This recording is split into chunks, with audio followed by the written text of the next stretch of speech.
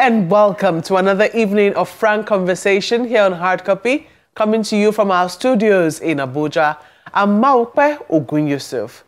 Whenever the name Maiduguri comes up, what many people remember now is the insurgency that has gripped Borno, its home state, which has borne the brunt of Boko Haram attacks over the last decade.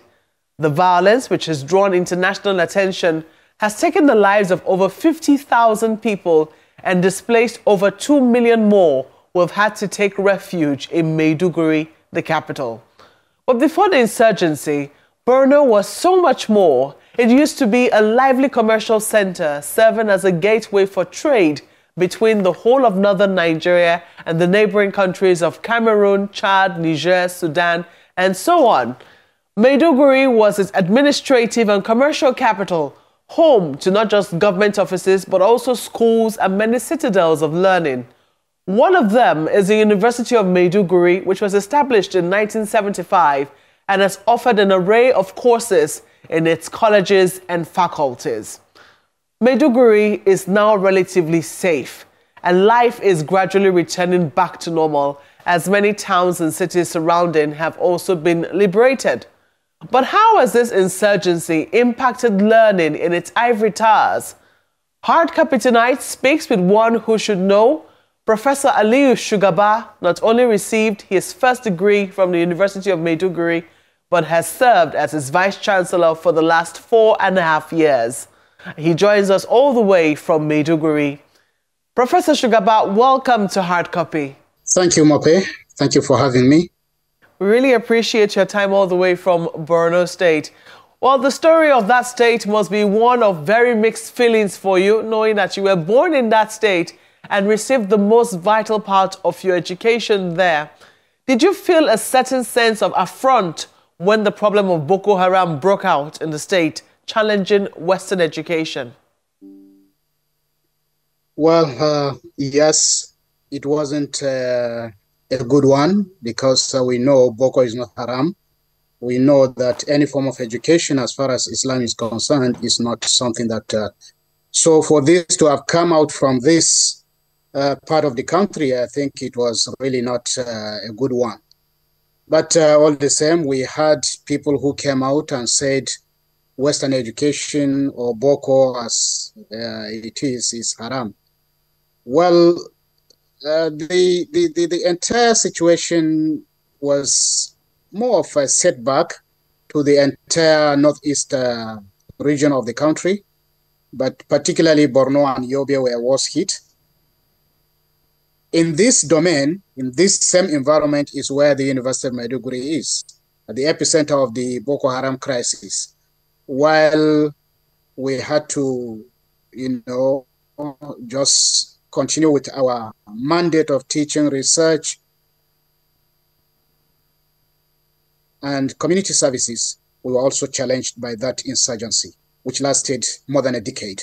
How would you say learning was impacted? Because I know that in an environment of insecurity, the first thing that parents are concerned about, and even the lecturers are concerned about, is safety. Everyone wants to be able to keep their lives. So how was learning within the University of Maiduguri impacted by the insurgency? Well, we found ourselves in a kind of situation that was so difficult. If you choose to close the university, you never know when it was going to be reopened. If you now say, let's go on, the bombs were blasting around Maiduguri, around the university, within Maiduguri, and even at the peripheries of the university. But to be candid with you, we had the support of the federal government deploying the military right on the fence, on the perimeters of the university, and we also had the police, the DSS, and every security outfit rallying around us to ensure that the university never fell to the insurgency. And in that situation, we too had to take a resolve that if we had closed the university at any point in time during the crisis, then we were going to be faced with a situation where majority of our students who would be following the routes that had already been taken over by the Boko Haram. The Boko Haram would just take advantage of them and conscript them into their own fold.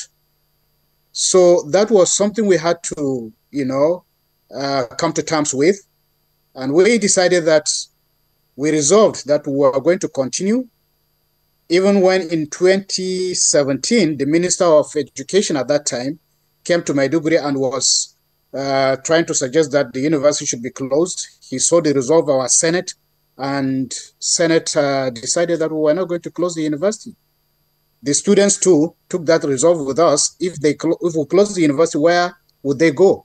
They can't access their homes. They can't go anywhere. There was only one route leading in and out of Maiduguri, and that route was so dangerous. Many lives have, been lost on those, path which the possible path which can be followed to go anywhere. The road between Maiduguri and Damaturu. So we prefer to stay within our own territory and enjoy the support of the military. And that was it. And having resolved that, we know that if anything happens to any one of us in the university, let's say the vice chancellor, if he's eliminated, then someone comes in, take his own position, and if they want, let them kill all of us. That was the resolve. That was the spirit. And with that spirit, without resolve, we were actually able to withstand the pressure from the Boko Haram insurgents, and we continued till date. We have never closed the university for even a minute, save for ASU strike or pandemic, the COVID-19 pandemic. And that's the only situation that led us to close the university. And it was in the middle of all of that you were named Vice Chancellor. I think it was in 2019 you became Vice Chancellor, a year before COVID-19 broke. I mean, it was like I said, the crisis from the insurgency wasn't enough. Then COVID came. How challenging was that for you when you wore the hat as Vice Chancellor of a university right in the middle of an insurgency? It was really challenging, but then we had already taken a resolve not to close the university. Coming in as a Vice Chancellor in 2019, up to, I think, December 2019, all was well, because we were receiving much attention from government and everything was going on very well. Until when the pandemic came in and the directive was given on the 23rd of, was it March 2020, that the universities should be closed. That was the only time we closed this university. I mean, or how did the insurgency impact enrollment? We understand that before now, University of Maiduguri used to get up to 25,000 students. What is the current situation with student enrollment and the student population at UNIMAID? Surprisingly, Mope, University of Maiduguri has the largest number of student population now. Our student population is almost about 75,000. And we are ahead of most of Nigerian universities, except National Open University that is ahead of us. And it would also surprise you to know that we have remained the most cosmopolitan university in this country. We have students drawn from all over the country. There is not a single local government, I think, in this country that does not have a student at the University of Maiduguri. That is very interesting to note, Prof. But I'm just wondering, I do not know if sometimes whenever it is you drive around the university, because you got your first degree from the University of Maiduguri. I'm sure it's so much more different from when you were a student. Now as Vice Chancellor, when you go around, do you feel, what is the sense that you feel? Do you feel a sense of loss? Do you feel a sense of, oh, if only we didn't have this insurgency, it would be so much better? What exactly is the sense that you have for the University of Maiduguri as a former student of the school? When I go around the university, I see a university that, despite the odds, we are going through very meaningful development, expanding intellectual space within the system. We have had more academic programs that have come up, sometimes some of them coming up as a result of the post-insurgency situation that we find ourselves in. We had to come up with programs that will produce the manpower for, organizations to be able to manage certain things.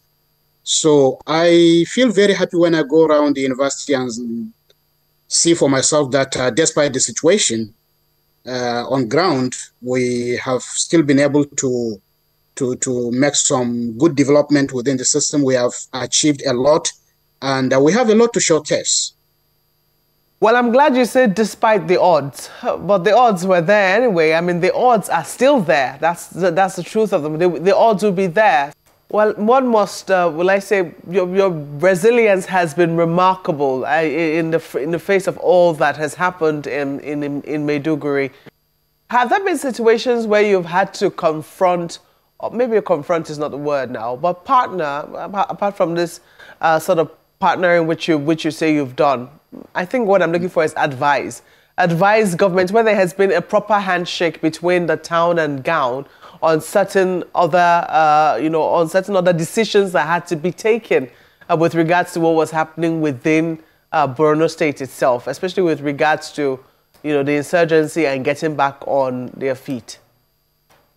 Well, one thing I'm happy about is that the town and gown relationship between the university and the host community has been very, very excellent. And we have related very much with the traditional institution within the state, with the state government. We are working together. There was a time in the effort of the state government to bring about a settlement and some succor for the people. The university has always been consulted in many ways, and we have always responded very positively in a very good way that would help the state government. And as it is, there is nothing we do without really, extending our invitation to the state government, and the state government also extend invitation to us for whatever they want to do in terms of programs that will bring about, some kind of alleviation of the entire difficulty that people are facing within the university, within the Borno State community. Well, looking ahead now, a lot of people really want that this insurgency is behind us. And we know that largely, to a great extent, insurgency, the Boko Haram insurgency is now on the fringes, is now being fought on the fringes. But there are other kinds of insecurity problems that the country is dealing with, banditry, kidnappings, etc. As one who has been in the middle of this, what other word would you be given to, policymakers and government officials, particularly at the federal level, having lived in the middle of conflict? Well, the situation with security is that when we leave security for only the security agencies, then it becomes problematic because quite a number of them may not even know exactly the way the situation is. But when we bring in local people, when we bring in the traditional, rulers and district heads and all of this, I think it is going to bring some kind of relief. One thing that we have to do is the issue of community policing is also very important. I see recently that the governor of Zamfara State has come up with a kind of special guard to try to help the government security establishments to fight the insecurity in the region. I think that is the way to go forward with it. In Borno State, when real progress was achieved, it was because the military now started working with the civilian, joint task force. And with that kind of combination, they could go and face the insurgents head on and achieve success. And that was what brought success in Maiduguri.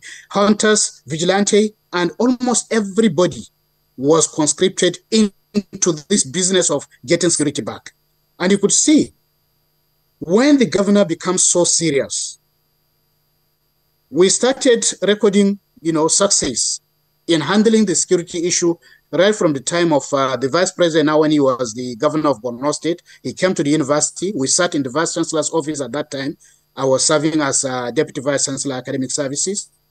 And when that meeting took place, my vice chancellor was not even around. So I sat for my vice chancellor and we discussed. We recruited the hunters, about 50 of them, recruited vigilante, those you call a civilian, JTF. We brought in the Civil Defense Corps, the DSS. All of us were working together, and we achieved success with that kind of thing. So, I mean, looking ahead now, the fact that you were born in Maiduguri, I think you were born in, is it Bama, Buratai, I think. You may correct me. I was born in Buratai. Yes, indeed. So, looking ahead now, I know that, the topography, the outlook of the place is so much different from how it was when you were growing up. And perhaps even it's like that for most people who even grow up in maybe villages, and the villages have become cities. But yours has been a bit different. Looking ahead, how do you see the Maiduguri developing post an insurgency, post conflict, and also the university right in the middle of it? Now we have this situation brought by a kind of indoctrination, and the whole of the region has become, so difficult to live in. But God so kind, people are still alive. Those that have been killed have been killed. Those that have survived, and we are still trying to forge ahead. We are trying to see how we can. The role of the university in all of this is to tell people that, look, we have to take responsibility of our own security. With the help of the government, we can achieve that. What Borno State government is doing, His Excellency Governor Babagana Umara Zulum has done quite a lot. And we are always looking at things together. Where there is an issue, he goes there by himself with his own, entourage. And they look at things, try to address issues. And by that, the communities are feeling that, yes, they have the presence of government, in their midst, and the government is trying to look at their own predicament and try to bring some succor. So when governments approach the whole thing with this kind of, effort, I think people will also be able to key in, provide information to the security agencies, and head on, we can fight all of these things. There's nowhere in the whole world that is safe. Problems everywhere and then. But even in the face of the crisis, what I've always said is that there are positive things happening. Let's also look at the positive things happening. In some places, the positive things are even more than the negative things happening. But sometimes media also concentrates only on the negative happenings, overlooking the positive sides. So if we balance some of these things, it will encourage us to also try to say, okay, we must fight and remain, secured, and things like that will lead to a better society. What about the ideology that brought about Boko Haram in the very first instance? Would you say that it's been wrestled to the ground? Well, ideologies are always there. But sometimes you find ideologies, if you have to deal with it, like in the university now, our own way of fighting this ideology is to say, well, we don't believe Boko is Haram. And in the university, there are Muslims who share the same religion with these people who are claiming to. And to us, once you adopt that kind of ideology, we have many Muslim preachers who are saying that that ideology is not even Islamic. So through that kind of dissemination of knowledge and information and things like that, we try to debunk that. And I think the ideology itself is dying out. Happy to hear that. But, I mean, I wanted to ask you, as we wrap up this conversation now, I know that your tenure is also coming to an end as a Vice Chancellor, unless, of course, you get reappointed, which is also a possibility. But what would you like to be remembered for? I want to be remembered as someone who loves the University of Maiduguri so much that in the entire time space that I worked for the university, I've always seen the students as my first line of stakeholders. And as a Vice Chancellor, I work very closely with my management, with my academic staff, with my colleagues generally, whether they're in the academic or they are in the non-teaching, sector of the university.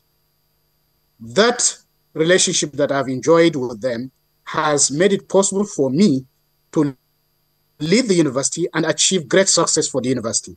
We have achieved a lot in the face of so much difficulty.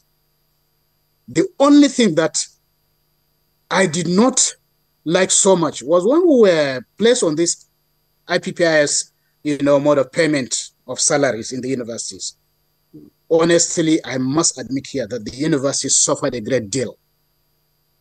And as it is now, we thank the government of President Tinubu for removing the universities from that. Although we have still not been removed completely, we are still receiving our salaries through the IPPIS. But honestly, I must say that that is the greatest achievement of this government, by removing the universities. Otherwise, with time, the way things were happening with the IPPIS, the university system would have been killed. And that is the only, it came to a point that about 200 of my staff came to me, complained that they have not been paid their salaries for no just reason. There was no reason at all. I tried to find out, did you take loans for those who were receiving, a professor receiving 234,000, when his salary should have actually been around, 400 and something thousand, close to 500,000. But that one, many of my professors came and were complaining that their salaries were just 234,000, 200 and something, not up to 300,000. That one was so painful to me. And when they came and complained that they had not been paid salaries for 4 months, I couldn't do anything about it. We wrote letters to IPPIS several times, and that was not addressed. To date, as I speak to you, quite a number of them still have outstanding salaries, not the ones stopped by government during the time of the strike, after the strike. So these kind of things are so demoralizing, but as a manager or as a leader in the university, you just have to find a way of making your staff truly deliver, but they were so much demoralized. Has the situation improved now, Prof? About what? The situation of the salaries? Yeah, the salaries. Even now that you say that you've been removed, but not completely. In fact, even sitting in this studio, I have a professor who has only been paid his salary for 3 months. How are you getting around that? Well, we continue to write to IPPIS, and now there's a verification going on. Something that is happening is terrible. People who have come for verification, the university doesn't even know about them. And while we were questioning them, where were you? The person simply said he was in Lagos. What are you doing in Lagos? Yet your name is on the payroll of the university. The university didn't know about this. And there are a number of them. And that is, so at last the person simply said that he was one of the candidates of the former Accountant General or so. And that was a very serious thing. You see these kind of things, you won't even know what is happening. Implying that people were just put on the payroll of the university without the university's knowledge. Of course, yes. That was what happened. And we got to know about that from people who came for verification. And when they came for verification, they were never known in the university. The university doesn't even know about them. Yet they have been drawing salaries. So instead of asked them, have you? Yeah. So instead of the IPPIS to now become something to verify the actual number of lecturers and pay them correctly, it now became a system where people's names were just infused into the system, and then those people were getting salaries for nothing. That is what we got to know recently in the course of the verification exercise that was ordered by the government. This is very worrisome indeed, Professor. Now that the federal government has ordered that the universities be taken out of IPPIS, why is it taking so long to implement? Well, I think the university, the government is trying to work out modalities together with the university on how to, disengage from the IPPIS IPPIS and adopt whatever platform that the government is working on it. And that is even the reason for the verification exercise that is going on now. In the meantime, for those lecturers that have not been paid, what remedies are you finding for them?